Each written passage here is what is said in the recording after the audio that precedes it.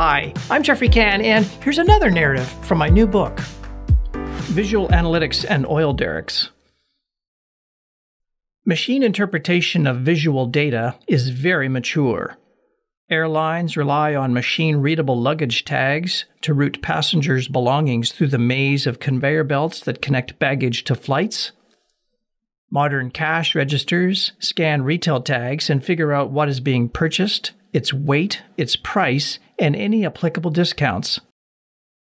Even a smartphone can instantly recognize QR codes and act. These examples all rely on some kind of human-invented specialized symbology, barcodes, bag tags, and QR codes. That's useful, but also limiting in situations where there is no practical way to use these symbols. It should be no surprise that visual data capture and interpretation systems are evolving rapidly to create a clever new category of analytics that works with visual data.